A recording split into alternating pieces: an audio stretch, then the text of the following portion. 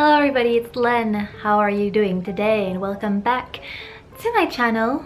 So, 2 weeks ago on FAD, I released an anime list that I called, what did I call it? Promising new anime releases for early summer 2018, where I listed off in no particular order 10 anime titles that seemed promising from the description, followed by my first initial impression after having seen the very first freshly released episode. Obviously, since the first episode, more episodes have now followed, either reinforcing my first opinion or I totally swallowed my words and I spoke too fast and it's not at all what I thought it was going to be. So I thought it would be interesting to give you my second opinion on the anime. Having now seen more episodes and gotten more into the series, I thought it would be interesting to give you my opinion again. I don't know if it makes sense for me to do this. It seemed like a good idea at the start, but now, yeah, we'll see. Also, I want to include some series that didn't make it into the list, either just barely because I was hesitating between that one and another one, or it just didn't feel like it was worth mentioning, so I wanted to include this here in this little video. So 10 anime titles, and since I don't want this video to be too long, I'm going to be dividing it into 2 parts, so watch out for part 2 that should be coming out a few days after this video. So if you're ready, I'm ready, and let's get right into it. First, and again in no particular order, this is just the way I wrote them down on my article. First, it's Satsuriku no Tenshi, or Angels of Death, and it's a horror game turned manga now adapted into an anime. Angel of Death follows 13-year-old Rachel, who wakes up in the basement of a strange abandoned building with no memory of how she got there. As she wanders the halls looking for clues, she stumbles upon a scythe-wielding being intent on taking her life, only to save it moments later as they both attempt to escape the mysterious building. So I had only seen the first episode when I wrote this description, and I went on to saying that it had promise, that it seemed interesting, that it was creepy. There was really something about the creepy ambience of this horror anime. Now, I've seen 2 more episodes since then, and I want to say that it does feel very video game-ish, and I'm appreciating that video game aspect of it, because it somewhat feels like you're watching a story-driven gameplay, if you know what I mean. Because since the first episode, I feel like nothing really is happening. It's more about gathering clues and trying to make it out of the basement, the labyrinth where they're in. Yes, there are encounters and events, but it's very tame, I feel, for a horror anime. That is my second impression. I'm still curious on how it's going to go. I hope it gets a little bit more like wow, boom, and a little more like making my heart race, but so far it's quiet, it's interesting, and it's still a wait and see on my end for that one. Next one I talked about is Sunohara-so no Kanarin-rin-san, or Mistaker of Sunohara-so. Tired of being treated as a girl because of his feminine looks, 15-year-old Shina Aki moves to Tokyo for a fresh start in a new high school, where he is greeted by enthusiastic caretaker Sunohana Ayaka and 3 other girls he'll be sharing a home with. It won't be easy being taken seriously as a man while fawned over by girls eager to take advantage of his cute looks. Now, my initial reaction was, whoa, I don't think I'm the right target audience for this. It's very harem, it's very niche. I never know if it's niche or niche. I heard it said both ways, but I feel like it's a very niche anime. The harem genre, and then the whole 15-year-old that looks like an 80-year-old being taken care of much more mature looking women. I don't know, I felt like I wasn't the right person to be watching this anime. And I can appreciate the art and this pastel colors, and the character designs are really sweet. It's consistent in its animation. It's aesthetically pleasing, but story-wise it does fall a little flat. There are 2-3 small stories within one episode, but they don't really tie well together. It doesn't feel like it's really going anywhere, and I mean, something with my nose. And I mean, there is, at least to me, a limit to how big boobs can be before looking really scary and gravity defying. It's just, I like it, but I'm not getting into it story-wise. That's what I'm trying to say. And also I am put off by that 15-year-old kid that looks 8 and all these girls fawning over him. It's maybe not for me. That is my second impression and opinion on this series. Okay, we have Isekai Maoto Shokan Dorei Majutsu, or How Not to Summon a Demon Lord. I'm sorry if I pronounce these really badly. I'm trying, okay? Why am I putting this away? Shut-in gamer Sakamoto Takuma is one of the most powerful players in Cross Reverie, an online playing video game MMORPG where he's known as Diablo the Demon King. That is, until he finds himself summoned into the game itself, where his lack of social skills are hidden behind his mighty Diablo persona, a role he chooses to entertain as he takes on the adventures of the fantasy world. Okay, not gonna lie, MMORPG, I'm not that familiar with it. It's not really what I'm usually interested in, so this was quite new to me. I know the stereotypical MMORPG, I know what to expect, but still, I was really taken aback at how sexually charged this series is. Don't get me wrong, I laughed so hard when all the sexy things happened. It was hilarious. The humor is quite good. Again, the art and the animation is quite good. It's decent. Character design, kind of seen it before, but all in all, it's a decent looking anime. Now my issue with it is that sure, the humor is good, I'm laughing, the jokes are funny, the sexiness is funny, it's a little overly sexy at some points, but sure, why not entertain that target audience that this series was made for? But to me, the main storyline, the main plot, it's not interesting. I'm not interested in it. I can't get into it. And I have a feeling that once the jokes have gotten a little old and like overdone and repetitive, maybe it will just start falling flat. It hasn't so far, but I'm not interested in the main plot yet. I mean, like I said, the jokes are cool, the fighting is not bad, the fighting scenes are somewhat interesting, and what really makes it interesting for me is the main character, because yeah, he's an otaku, but once he's in the game, he fully plays on his role of Diablo. He like fully gets into it, and I find that endearing in some way. It's not the shy otaku who's like, what's happening to me? No, he's like fully in his Diablo like role. I kind of like that. But where will this go? Will it hold up? I'm not sure, unfortunately, but we'll see. We will see. Again, I'm not the target audience, but I can appreciate it, and so far I mean, it started out really funny, but now through watching a few more episodes, I'm like, where is this going? I don't know. I'm dying of heat here.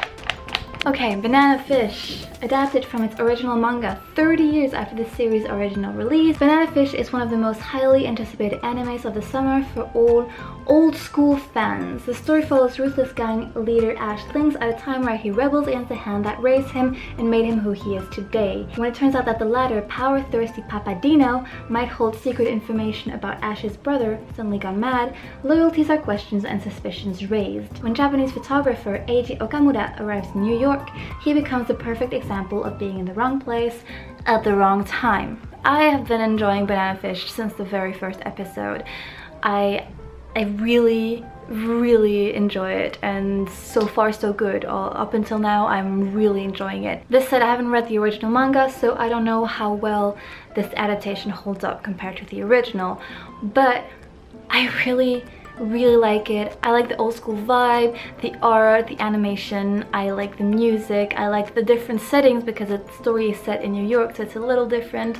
I love how the story is built. It feels solid, it feels good. I can properly get into it. It's intriguing, it's thrilling.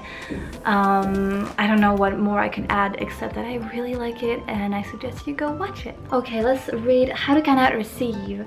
When happy-go-lucky Haruka moves to sunny Okinawa, she quickly discovers a passion for beach volleyball and finds herself teamed up with her cousin Kanata, who had given up playing, discouraged by her short height. Through Haruka's enthusiasm and determination, though, she could be convinced to get back on the sand and competing once more. Now, let me tell you something before we get into this, because For me, personally, I find it difficult to get into competitive sports anime. Like the whole genre for me, I want to like it, but I feel like it's hard to find something that sticks out from the rest. It does feel kind of repetitive, to me at least. I know it's a very popular genre, so don't come at me, but I find it slightly repetitive. And reading through this, it sounds like something we've already heard before, like somebody's quit their passion, something they're really good at, but somebody else comes along and they get back into the... Yeah, okay, enough about that. But this said, I really like Haru Can I Receive. I was impressed. I was thoroughly impressed because at first, my first worry was girls in bikinis on the beach, it's summer, playing sports.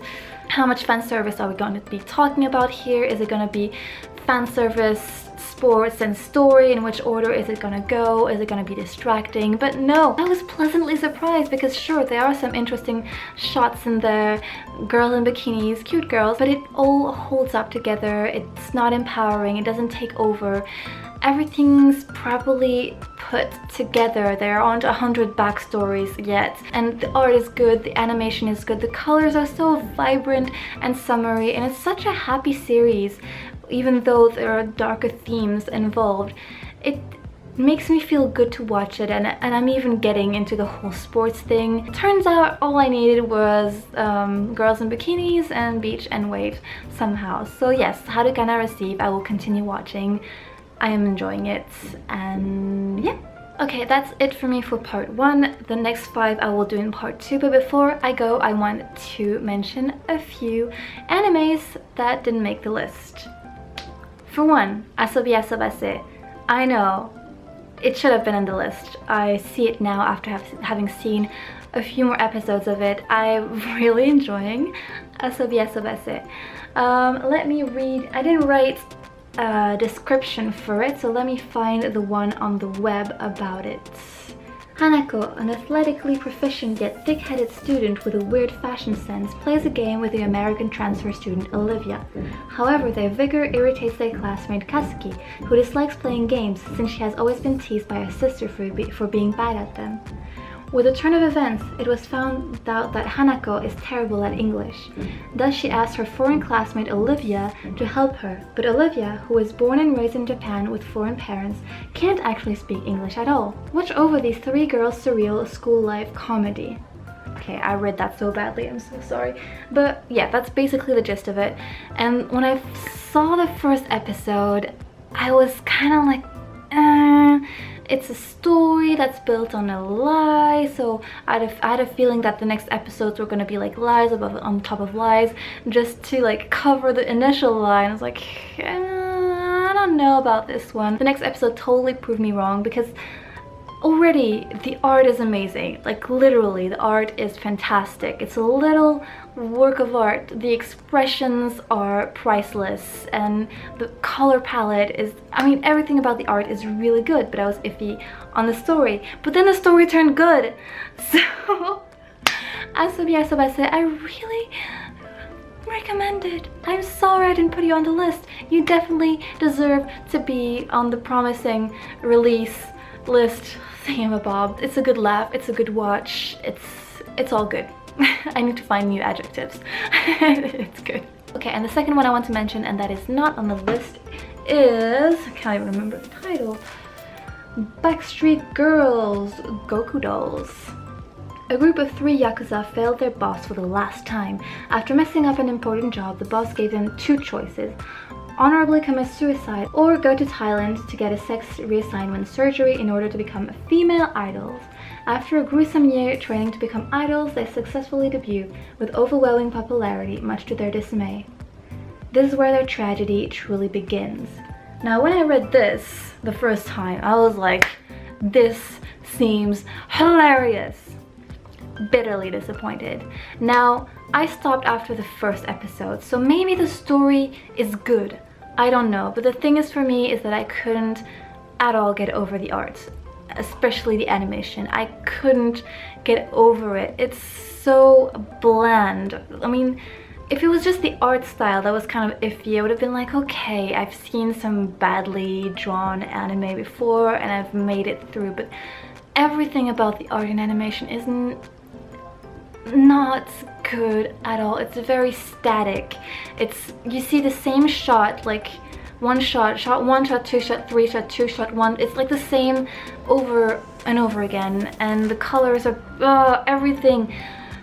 I mean, I'm sure a lot of people can get over this fact. It's probably mainly me, but I couldn't get over it. I was infuriated watching this series, this first episode, which is so sad because I'm sure the story could be interesting, but from what I've seen, it was an absolute no for me, not worth mentioning on the list. And I feel bad because obviously it's a piece of work, people have worked on it, and it comes from a manga, I think, so there has been some creativity poured into this project, and I'm just like, I hate it.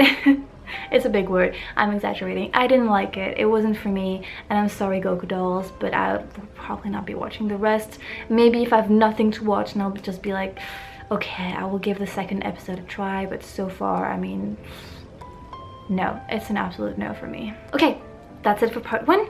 I'll see you over in part 2 in a few days, so stay tuned. Thank you for watching, and oh yeah, don't forget to check out the original article on that if you already want to read the next ones for part 2. See you then.